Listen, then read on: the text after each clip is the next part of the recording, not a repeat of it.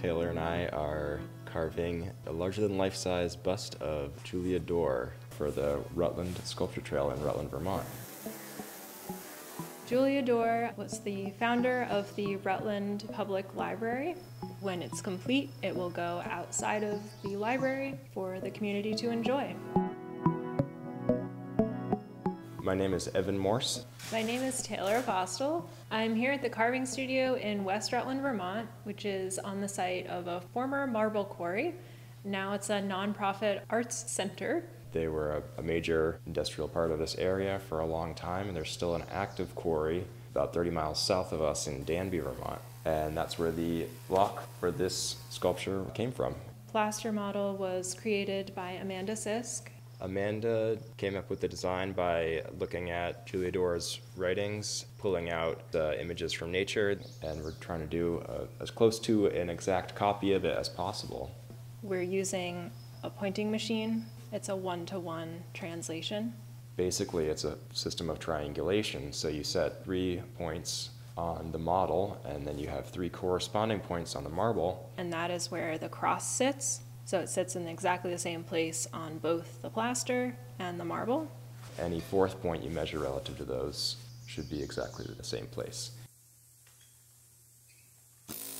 We worked on this project last fall in October for a month, cutting down the block, setting up the 3 points, which make it possible to use the pointing machine.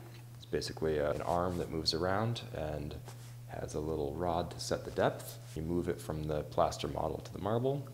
Then you can carve down until you're just above the final surface of the marble.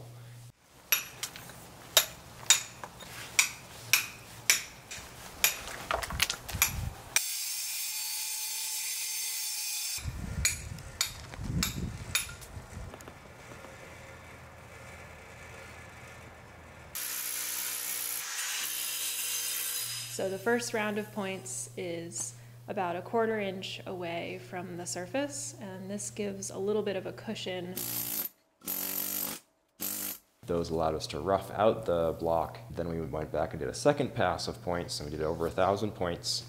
A millimeter away from the final surface. And then you mark it, drill a little hole, mark it again with a pencil, and that point stays there until the very end when you arrive at the final surface, and you can file it away.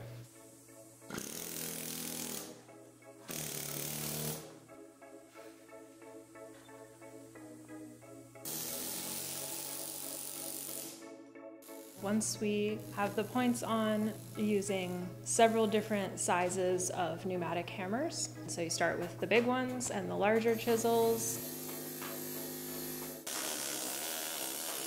As you progress closer to the surface, you're using a smaller air hammer, smaller, finer chisels, diamond files, and hand chisels with a tiny hand hammer.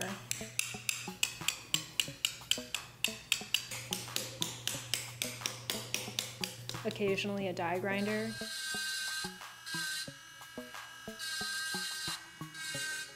At this point, we're using observation, where we've got a lot of information from the points. For the most part now, we're just using our eyes, looking at the model, copying what we see, and carving away.